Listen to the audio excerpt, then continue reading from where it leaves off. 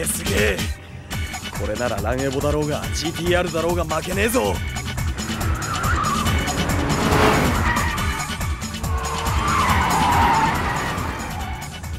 すごいな。以前の車とはパワーの出方も足回りもかなり変わってるはずなのに、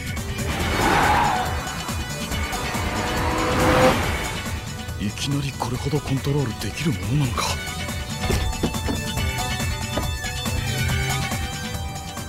本当にアクセルのコントロールが上手くなったな、ケイスケは。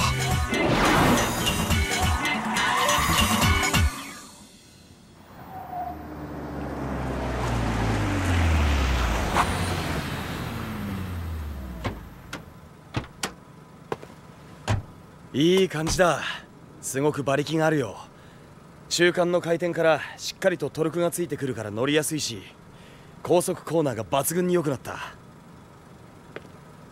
ワイドボディのせいだと思うけど、このウイングも効いてるんだろうな。オーバーステアで踏めなかったコーナーでビシッと安定するようになった。これならどんな相手でも怖くねえぜ。ガンガンコーナーで勝負かけてやる。